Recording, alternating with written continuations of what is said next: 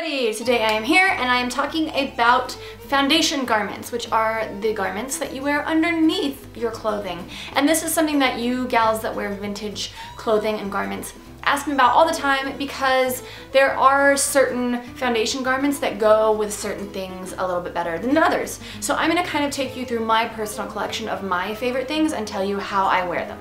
So to start with, my first thing that I have is actually not vintage. It is this by Victoria's Secret, and this is just kind of a body shaper that you wear underneath your clothing. I actually bought this to wear under my wedding dress because the waist cincher that I had was too boned and you could see it through my wedding dress. So this is a really good thing to have if you have garments that are really tight fitting or really thin and you can see lumps and bumps from your undergarments underneath. That's why I like that it has the thong built in, so you can still wear underwear but you're not seeing lines from anything under there. So next garment I have is inside out, and this is also by Victoria's Secret. I guess this is kind of more like a waist cincher because it is boned. So it's a little bit more structured than this little guy. This guy is just very flexible. You can roll it all, you can throw it at somebody if you want to, especially if the thong's been up your butt all day. Super awesome. So if you can see, this has front panel stitching on it, and that keeps your tummy nice and flat. And then it has a little bit of boning in the front and on the side, so it kind of gives you more of an hourglass shape.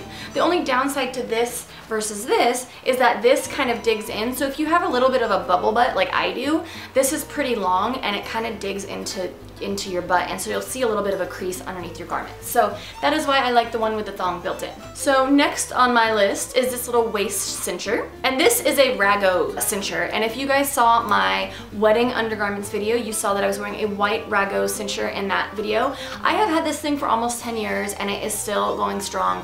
Rago is a really great company for undergarments. This is boned in panels all the way around, as you can see, and if you can see the lines here, that's what goes on your waistline and really sucks your waist in. So this sucker is great for making your waist a lot smaller without doing kind of the heavy duty-ness that the corsets do, so you can actually still breathe when you're wearing these. And this one has garter straps attached, which are detachable, which is really nice. And I like that you just snap it in the front versus having to lace it up in the back. So this one is a little bit more user-friendly than a corset. This type of cincher is what I wear pretty much under everything. If it's not this, it's this. And this is what I wear under most of my vintage pieces. Pieces that are cotton or that don't have any stretch to them, I always wear this underneath it because it really helps to cinch in your waist. But like I said, they're wearable and they're comfortable, so you can wear them all day long. So that brings us to the dreaded corset. I'm not exactly sure who makes this one. I bought this one off of a Facebook group. But your best corsets are going to be steel boned. So as you can see, this right here is a piece of steel and it doesn't move very much. You're also gonna have little clasps in the front, and then you're gonna have your lacing in the back. So if you really want to know how to wear a corset, Orchard Corsets has a really great FAQ on their website, and it talks to you about seasoning corsets, getting corsets to fit right for your body, especially if you guys are into waist training, which I am not. I do not have the time or the patience for that, and I also find them extremely uncomfortable. My ribs kind of poke out this way, so when I wear a corset for too long, it really starts to hurt and it makes it hard for me to breathe. And I know that corsets aren't supposed to make it hard to breathe, but it's just my anatomy. It makes it difficult for me to wear corsets under everything.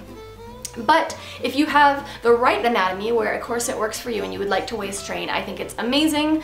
And corsets are also really great, especially if you're doing like a photo shoot and you're not wearing something for very long and you want the tiniest waist you can possibly have. A corset is great.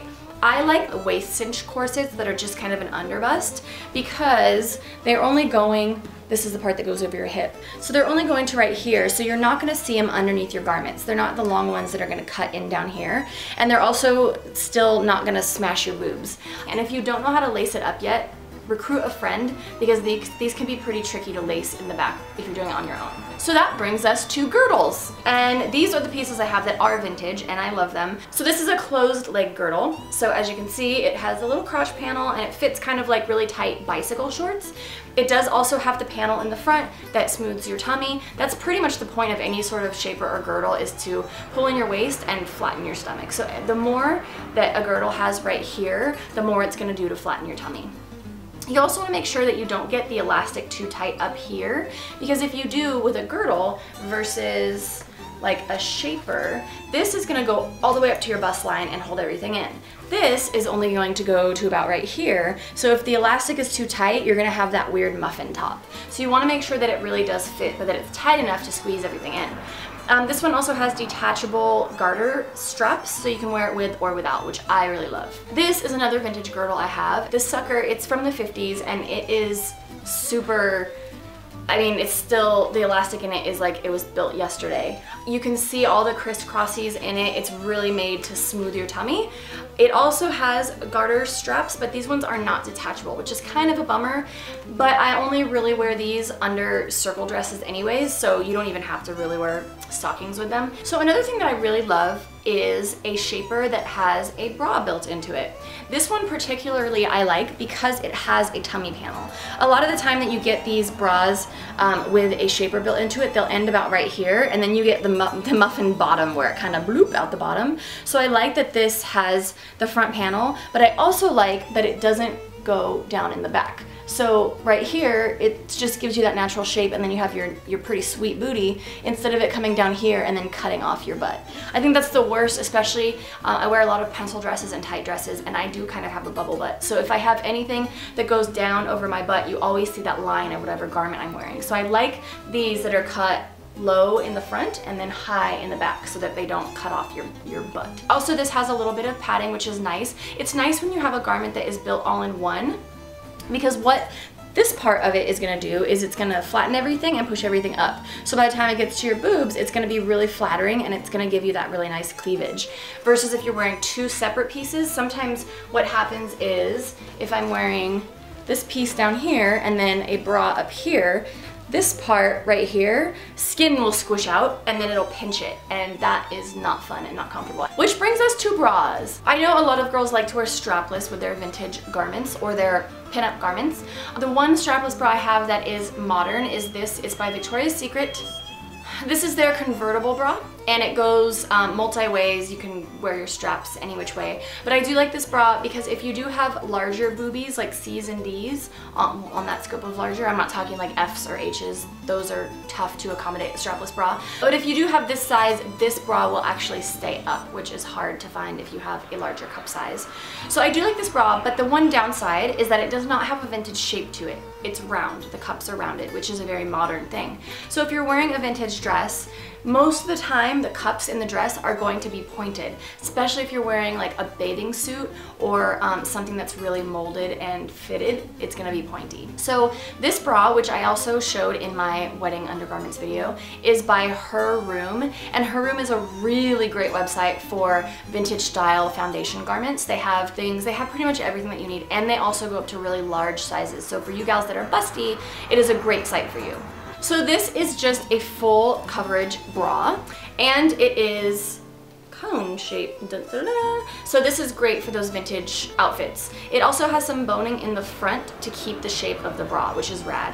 I actually tailored it to fit me because it was too big around the back, so I don't know exactly what brand it is, but it is from Her Room. So then I have a couple of actual vintage bras.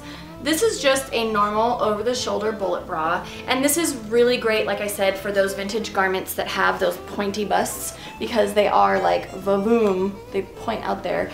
One thing you can get if you find that your actual, like your real boobs don't fill these in very well, if you don't have those pointy Madonna-shaped boobs, you can get foam cones that go in the end of these bras, and that will fill in just the end, and then your boobs will fill in up to the rest. So it'll keep the bra looking more natural, and you won't have weird dents or anything in them. Another type of vintage bra that I have is this, which is a over bust underwire. So it's an over wire. So this right here is the wire. There's no wire under here. So you wear it like this. And the benefit of this is, if you can see, this part right here is open. So if you're wearing anything with any sort of plunging neckline, this is great. And it's also really low in the back. So if you have anything that is cut low, this is awesome for that too. I also find that these bras are just amazing for photo shoots because they're very kind of sexy, especially with all of this little detail and stuff. But these bras are great. These are definitely for girls with smaller busts because, like I said, the wire goes over the top of your boobs instead of underneath, so there's not a lot of support. And then my fun secret weapon, which isn't going to be a secret anymore because I'm telling you guys right now, is my chicken cutlet bra. Yay! These suckers are amazing. They are called chicken cutlets because, hey, they look like chicken cutlets. There's a little snap in the middle and they're sticky. So basically you stick them onto your boobs and then clasp them in the middle and it pulls your boobs together. But these are great to wear under things like a bathing suit or a corset top or a bustier top that has a really low cut back where you can't really wear a bra, but it does offer a little bit of support. It helps with a little bit of padding and it helps to fill in the shape of some of those really puffy vintage things. And for you gals with smaller chests, it's just good to add a little bit of bulk to what you got going on. That's good, I like that. So the last thing I have, which is a very important foundation garment, is a crinoline or a petticoat, depending on what part of the world you're from. But you want to get one that has lots of fluff to it. It's gonna feel huge and crazy until you put your dress on. If it doesn't have enough fluff to it, it's just gonna deflate when you get that heavy skirt over the top of it. One thing also is you always want to store your crinolines in a drawer or a box or somewhere where it's not hanging, because if it hangs, it's gonna deflate the puffiness of it. The weight of it is just gonna make it a little bit skinnier. So storing it is definitely one of the most important parts of this. But if you have a dress with a full circle skirt, you always want a crinoline underneath it to keep that shape. And a really great place to get crinolines is Unique Vintage, which is where I got most of mine. I actually live down the street from their store, but you can get them online from them too. And they do different lengths as well. If you want the length that is below the knee, that's called T-length. So that's it. That's my foundation garments. Hopefully you guys found this useful. That's it. I hope you had fun watching me put stuff on my boobs all day. I know I did. I will see you guys in the next one. Me too.